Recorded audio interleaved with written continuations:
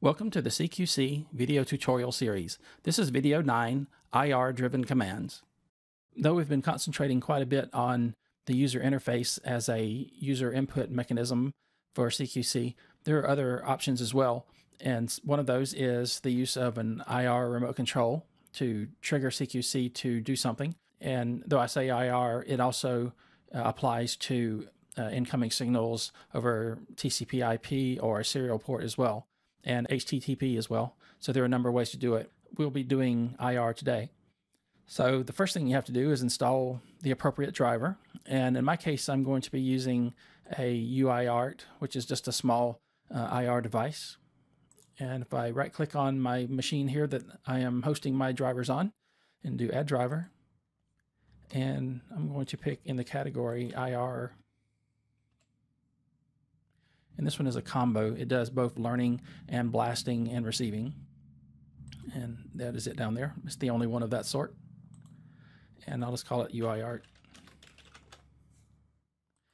And it doesn't have any options because this uses a driver and it knows how to find that driver on its own. And that should show up here. And it does. And now instead of double clicking on it, which we've done quite a number of times in other videos, in this case, this one has a client-side user interface. Some of them have fairly complex configuration interfaces that they need, and it would be tedious to do it by files and that sort of thing. So what you want to do in those cases is right-click on it, and if it has one, it will have the client interface option enabled. And it will load it here. And what this does, in this case, since this one handles both blasting and receiving, it has two tabs. It may only have one for the specific type of functionality it provides. We'll look at blasting later, but for now we're going to do receiving. And this is how you train CQC to react to an IR command. And it's quite simple. And it would work the same way for any other device of this sort. So let's just hit new to create a new action. And I'll just call this one, say, kitchen lights off. And as we've done before, this is the standard action editor, and we've done very similar things before. I'm just going to do command devices field write, which is how we write to a device field.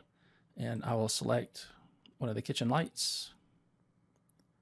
So we'll say kitchen table, and we'll set that to off. And I'll just copy that and paste it and do the other kitchen light.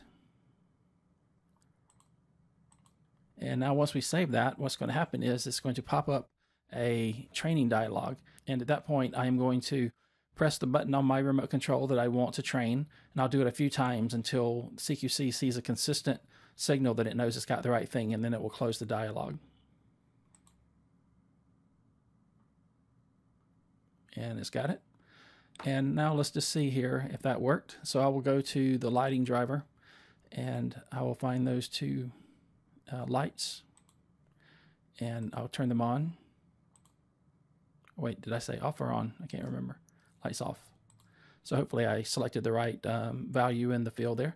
And the other one is the kitchen table, and we will turn that one on. So now those two are on, and if I hit the remote control button that I just did, it turned them off. So that worked. So it's basically that easy. Just train them in. You can go back and re-edit at any time.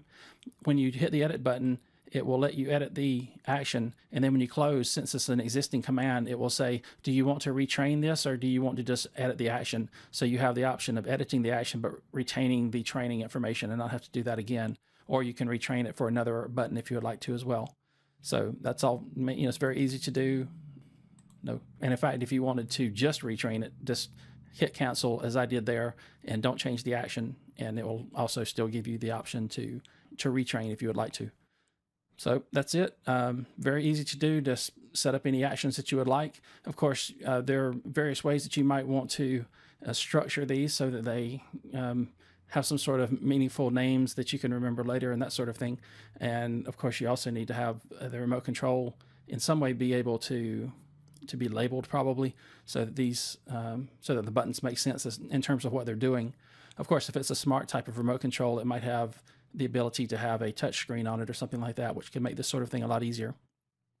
One very common way to use this is with something like an RTI RP6 system, which sends actually serial commands that you can program into the remote controls, or actually you program them into, I think, the base unit.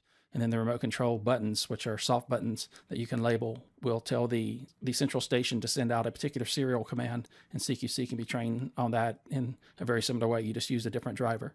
So there you go. That is basically triggered actions that you can configure to do whatever you would like.